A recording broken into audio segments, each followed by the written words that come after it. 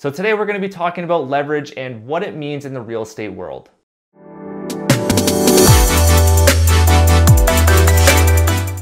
Welcome back, my friends. Thank you for tuning in. It's always a pleasure having you here with me. As always, please feel free to like the video, hit that subscribe button, and hit that bell icon. That way you get the notifications for the next video. And also you're helping the YouTube algorithm and helping me out grow this channel. So what is leverage exactly? Well, you can think of leverage as, let's use the example of changing your tire on your car. Well, if you wanted to change the tire on your car, you're gonna need the help of a car jack. Now, using this car jack, that is the art of using leverage. So how does this apply to real estate investing? Now, when most people talk about leverage, it's usually referring to real estate in general. Now, whenever that term is thrown out there, it usually sparks the conversation of, market conditions, home values, and risk tolerance. Now, everyone has their own opinion on it. However, in this video, I am just going to be talking about what defines leverage and how it may be able to help you with real estate investing in general. Now, if you own a home, chances are you've already used leverage to your benefit. When you go to the bank and you want to get a mortgage on your house, that is leverage. You are leveraging the bank's money.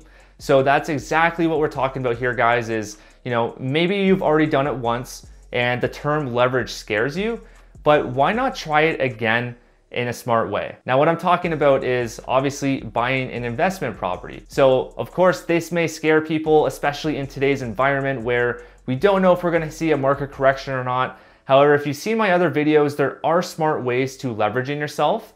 And let's just keep in mind, guys, with a rental property, there is still 20% equity in that home. And typically speaking, appraisals today are very, very conservative. So if you are leveraging yourself and buying an investment property, then of course, speak to a professional, whether that's a realtor and a mortgage professional. They will be able to guide you in the right direction. Now, of course, as a disclaimer, I would like to say that I'm not telling you to invest. I'm not telling you how to invest. I'm just telling you what has worked for me. In my opinion, leverage is key in many areas of success in our lives. In order to create success for yourself, you need to leverage other people's time, knowledge, and money.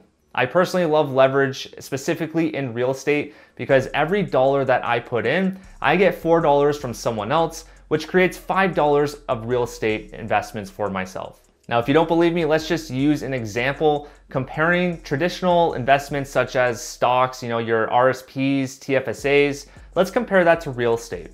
So let's use John as an example.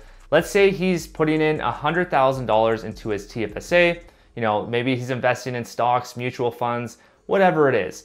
Let's say he's putting in $100,000 there, his own money. He's not leveraging anyone else's. Then we have, let's say, Rebecca. She is investing in real estate. She puts in $100,000 of her own money and she gets $400,000 from the bank. That's of course going to buy her a $500,000 investment property. So now let's compare what this will yield them in 15 years time. Now for this example, let's use the same annual rate of return. It doesn't matter what number we use because we're still going to illustrate the same conclusion to this example. So let's say we have a 5% annual return for both investments, and let's see where that takes us. Okay, so 15 years later, we have John's $100,000 turned into $207,000 with $107,000 profit. Not too bad, right? So now going back to Rebecca, in her 15 years of owning this property, it is now worth $1 million. That's the 5% return that we're talking about.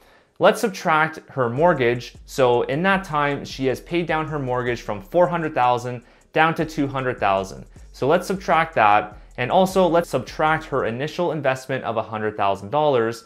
This yields her a return of $700,000. Now you are probably sitting there thinking, Rebecca is going to incur those capital gains when she sells that house. Well, although you are correct on that, I guarantee you that she is way further ahead than John after subtracting the amount of money that she's going to pay on those capital gains. Also, another option Rebecca has is she doesn't necessarily have to sell that house in 15 years from now. She can simply do a refinance and take that money out tax-free. Now, with all that investment money that Rebecca now has, she is able to use that money to either pay for her kids' college and tuition, retire early, or maybe just take more vacations on an annual basis. So of course, if you have any questions about this or you want to go through some more specific numbers, comment down below. I'd love to show you. And also, if you do want to be more like Rebecca, feel free to reach out. I'd love to help you. Okay, so that's it for today's video. I hope you guys enjoyed that one, and I'll see you guys on the next video.